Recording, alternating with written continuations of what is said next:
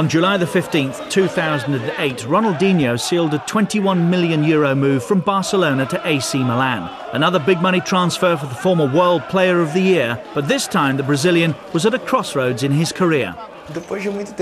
After so much time playing in Spain, I decided I needed a change. I settled upon Milan because the club has one of the best setups in the world. Some really great players, and they're one of the best teams in the world too. His game's changed, but Ronaldinho's still young. He needs to be loved again. The fans abandoned him. So has the world seen the best of Ronaldinho? He's certainly won everything there is to win for club and country, but the old inspiration isn't there. Does the once brilliant Brazilian have the desire to prove himself once again? I want to believe that he does. I'm praying he does, because he's a spectacular player. I love watching Ronaldinho play. But my big fear is he's become much more of a showman than a footballer. Ronaldinho, after all, inspired Barcelona to back-to-back Primera Ligas and a Champions League title. It was all down with his familiar, intoxicating inspiration. I think he did so much at Barcelona that people always expect more and more. Sometimes that's just not possible. You can only do so much. You're only human. Ronaldinho, perhaps the most gifted player of his generation.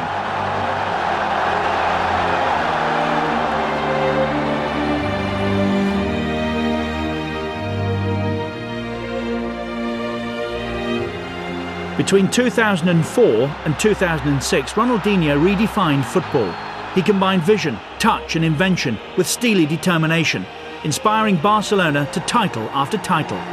It was a joy to watch him, and he was one of the guys that made the public came to the stadium. It looked like he was always happy and content on the pitch, and the only thing he wanted to do was play his game.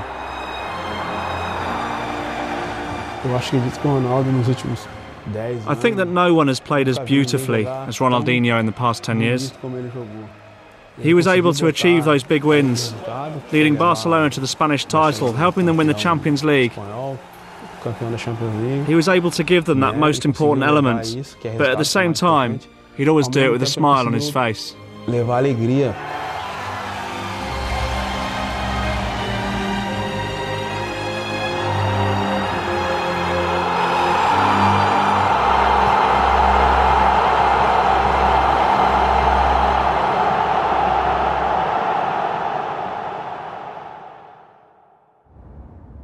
Here in Brazil's southernmost city of Porto Alegre is where Ronaldinho's story begins.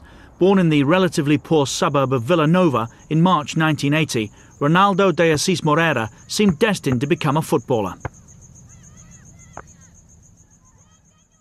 Ever since I was a little boy, I've loved playing football. It's a gift that God gave me, and I'm just happy to make a living out of it. A talent for football ran in the family. His brother Assis starred for the local club Grêmio in the early 90s until his career was cut short by injury. Assis was an important role model to his younger brother. Everyone knew about Assis at Grêmio, and he played for Brazil at every youth age group, so everyone knew about him. Just imagine what it was like for Ronaldinho at home, watching his brother do all this. So I think the greatest inspiration was his brother, Assis. Ronaldinho was quick to follow in his older brother's footsteps, playing futsal at Grêmio from the age of 7. Even as a youngster, he showed a precocious talent and soon established himself at the club he supported. For so many years, Grêmio was the beginning of everything. I owe the club a lot. From the age of 7 to the age of 21, it was a great start in football. Were you a fan? I still am today. What he does today, he was doing back then at the age of 12 or 13. Everyone at Grêmio and in the south of Brazil knew that Ronaldinho was going to be a great player. As well as his brother, the young Ronaldinho had another hero, Rivellino, one of Brazil's stars of the 70s.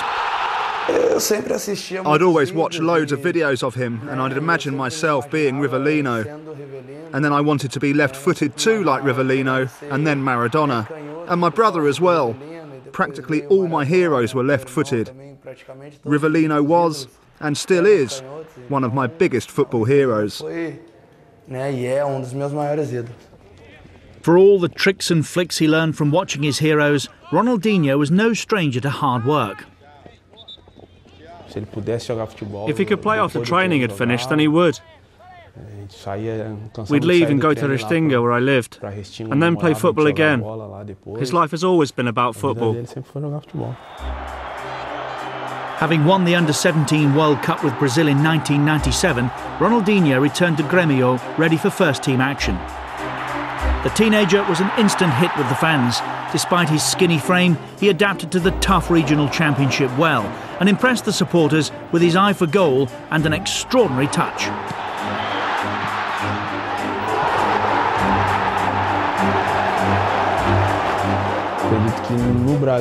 The South Brazilian Regional Championship is the most similar to European football. A lot less fouls are given and it's more aggressive than other championships. And I think that made a big difference to Ronaldinho's career.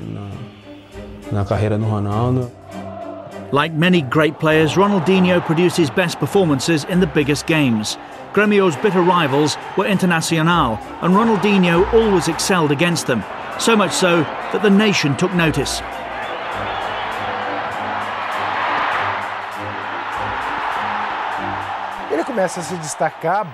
He first caught the eye in the Grêmio Internacional derby, in a regional final, when he famously dribbled past Dunga. And it seems, even to this day, Dunga hasn't forgiven him. And that's when everyone said, "My God, who is this kid?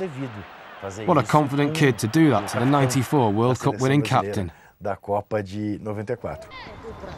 It wasn't long before Vanderlei Luxemburgo called him up to the Brazilian national squad, and to help him settle in, Ronaldinho was to share a room with the captain and former Grêmio teammate, Emerson.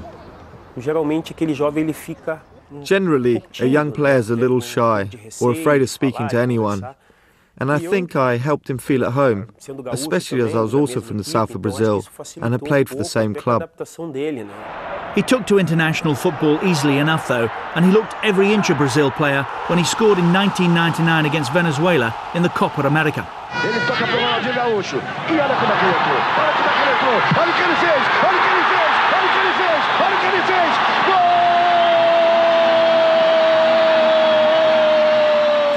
There was that moment against Venezuela when he came on as a substitute and scored that now famous goal.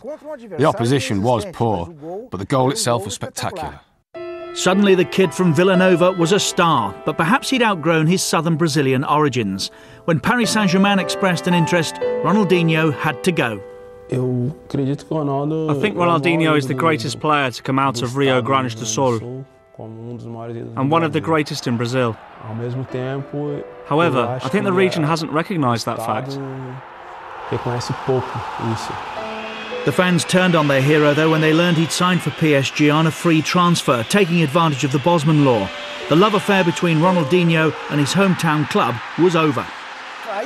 That was more of a fans thing. He was labelled a mercenary because Grêmio did not receive a transfer fee. Because in Brazil we don't have a Bosman law, and in Europe they do. Ronaldinho didn't hurt anyone. He didn't rob anyone. He didn't take money from anyone. He did everything within the laws of the game. These days it happens all the time and no one gets upset about it.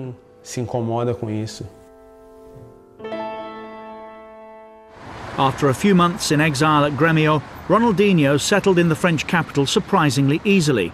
He was still far from the complete player, but he showed flashes of genius that promised much for the future. Still though, there was work to be done.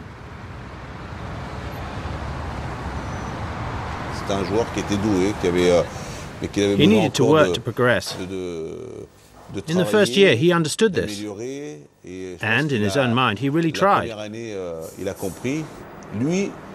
He had that genius. He had an incisive gift on the field. And we, the coaching staff and the fans, were helping him to become even better.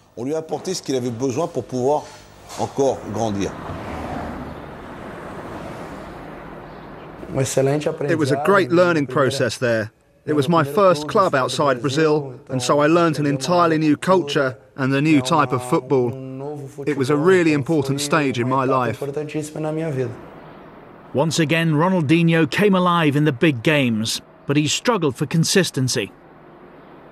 Generally, he was good in the important matches against the likes of Marseille, but he knew how to choose his moments. In the big ones, he was very good, but in the others, which were less important, he just wasn't as interested.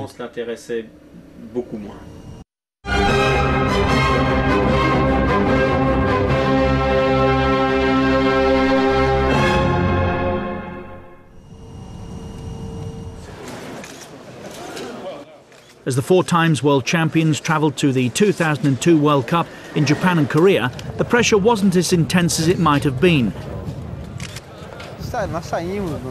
I think we left the country with little faith in us, especially from the point of view of the press and also the fans. We hadn't done well in qualification, but we were always confident and were able to prove people wrong. Without the pressure of being tournament favourites, Brazil were able to express themselves. Ronaldinho played alongside Ronaldo and Rivaldo in an attacking trio, and the youngster blossomed in such celebrated company.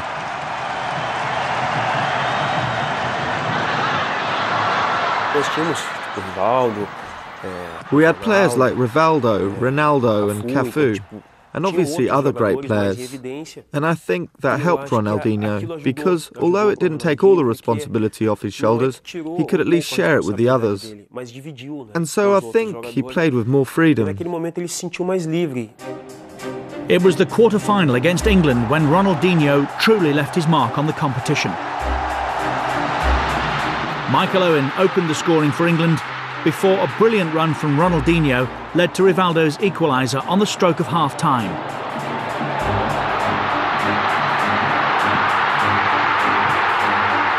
Then 5 minutes into the second half, a stroke of genius from the 22-year-old.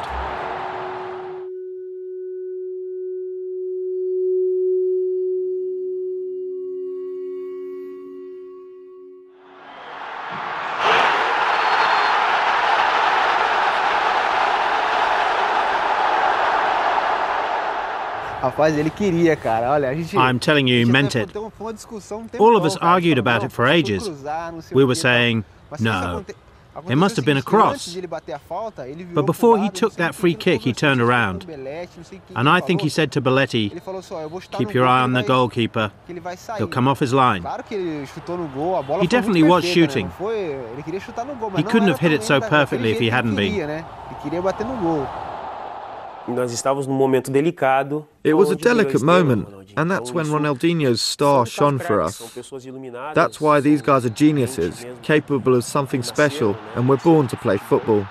And they had these fortunate moments too.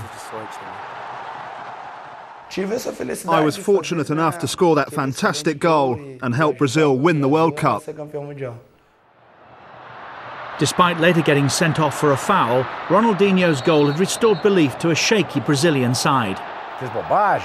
Admittedly, he was stupid getting sent off against England, but then he did score that ridiculous goal. And that was in a game where the whole country thought we'd lose, because we thought England were better than Brazil.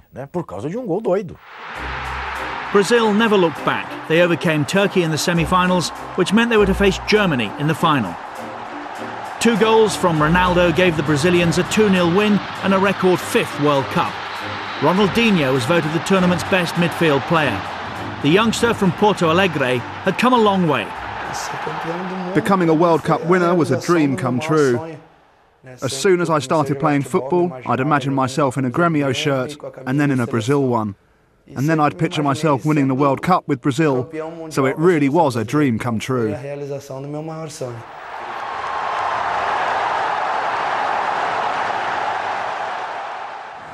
Back at Paris Saint-Germain, however, things weren't going quite so well. His inconsistent form was still an issue, and manager Luis Fernandes complained that the Brazilian was more interested in the Parisian nightlife than turning out for Paris Saint-Germain.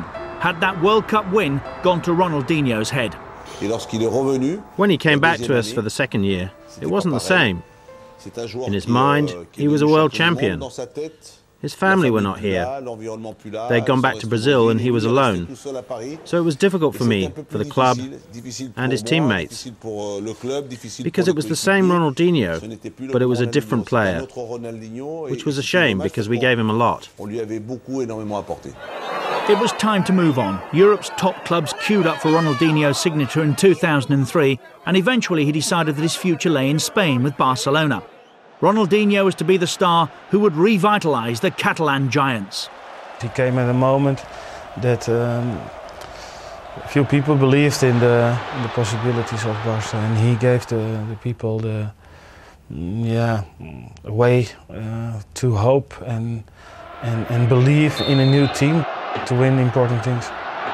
His impact was immediate. I think it was a case of either, here, I show what I can do and gain the respect of the whole world, or just stay and be a millionaire. Like another Denilson, someone good at the circus, a trickster, but not a footballer. The tricks were no longer for show. Ronaldinho was becoming a decisive player, scoring crucial goals at crucial moments. I must say he's one of the few players I saw in my life that made the difference and that could make the difference and did it in a very natural way. Under the management of Dutch legend Frank Rijkaard, Barcelona became unstoppable. And in Ronaldinho they had the symbol of Rijkaard's attacking football philosophy. In just his second season, he helped Barca to their first league title in 6 years. It was the culmination of all my hard work. I managed to win virtually everything there is to win in football there. It's a period in my life that I'll never forget. What he combined was pace and technically very, very skillful. He was able to control the ball and at the same time leave 1 or 2 or 3 opponents behind and do wonderful things. It's difficult talking about myself, but I like to dribble with the ball to create chances. I always think of myself as a very creative player. I don't have to talk about the things he can do with a ball. He's got incredible vision. He picks out his pass before the ball has even reached him. I know very few players who can do that.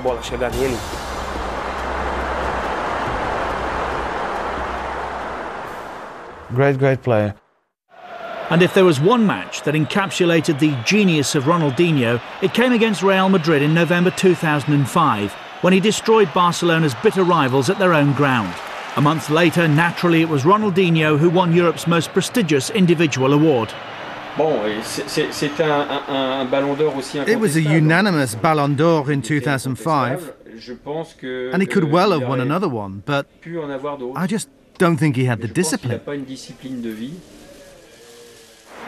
World Player of the Year in 2004 and 5, he then helped Barcelona to a second successive title in 2006.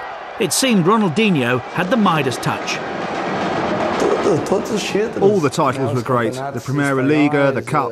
Everything I won with Barcelona was significant to me. There was one trophy that Ronaldinho and Barcelona still craved, the Champions League. But 2005-06 was to change all that as the Brazilian inspired his team to play some of the best football Europe has ever seen. I think that was a great period in football. He revolutionised the game. Because since then, more and more technical players have been emerging. And we have so many great players today, dribbling and playing in an artistic way.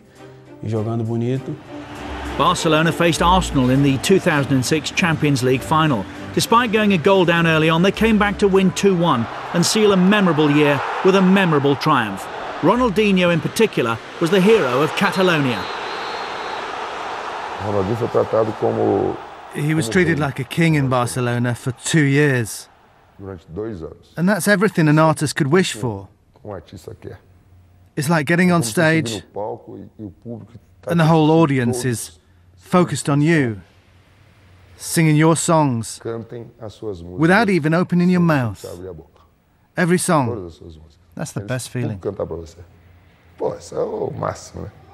But Ronaldinho struggled to replicate his club form for his country. The 2006 World Cup should have been Ronaldinho's chance to shine. But while he was the undisputed king at Barcelona, with Brazil, he had to settle for a supporting role amongst a lineup of stars. It's different playing in the national team. You have to share the attention with the other players, as it's all the stars playing together. It's much easier being the only star, but when you get together with all the others, you have to have more than just football. And I think that Ronaldinho's attraction is limited just to the football pitch. Ronaldinho wasn't born to be the main player in a team. He was born to be an extraordinary teammate. When people wanted to make him the star man, he couldn't cope. Brazil began with 4 wins, but their performances were unconvincing, and Ronaldinho looked a shadow of the player who'd been terrorising European defences all season. What happened in the 2006 World Cup? He should have been the star player. But he looked almost afraid to be playing alongside Ronaldo and Kaká. He wanted to be one of the others. People expected him to lead that team, and he didn't. I don't think he ever will. A 1-0 defeat to France in the quarter-finals ended Brazil's hopes of justifying their status as tournament favourites. Their performance was heavily criticised back in Brazil, and as the man who carried a nation's hopes on his shoulders, Ronaldinho was singled out. That's football. When you win, you get compliments. When you lose, you get criticised.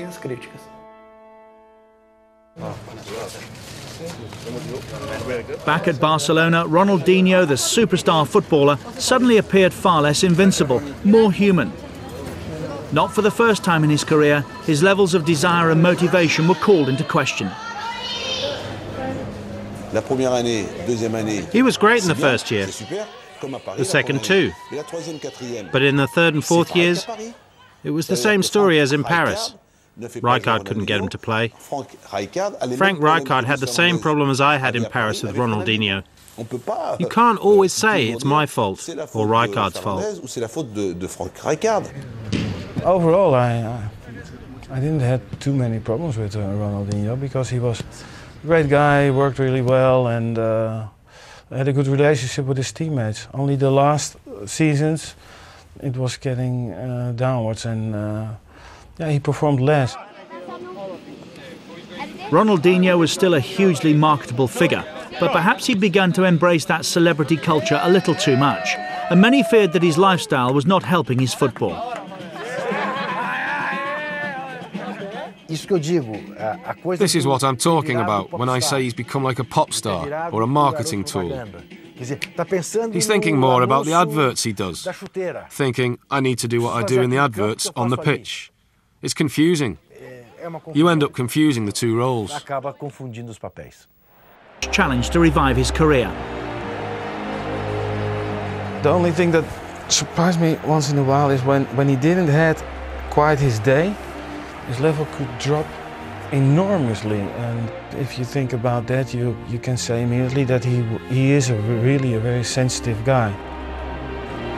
I think that's important for some guys, that they feel that they are loved and liked and appreciated.